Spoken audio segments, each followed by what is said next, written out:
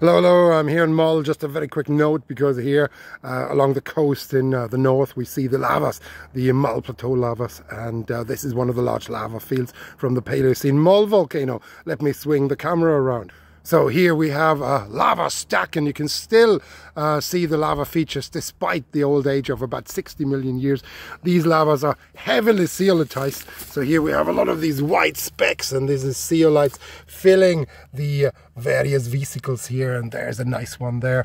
And this is also a very good site, because here we have a dike, a feeder dike, and this is quite a massive one. It's about 1 meter wide, and this is what fed lava at the surface. So these dikes are conduits for lava ascent. They are fissures, and there was likely a fissure eruption, and here you can see a little chip that went off, and there you can see the dark interior of the basalt feeder dike. Okay, thank you very much, and all the very best.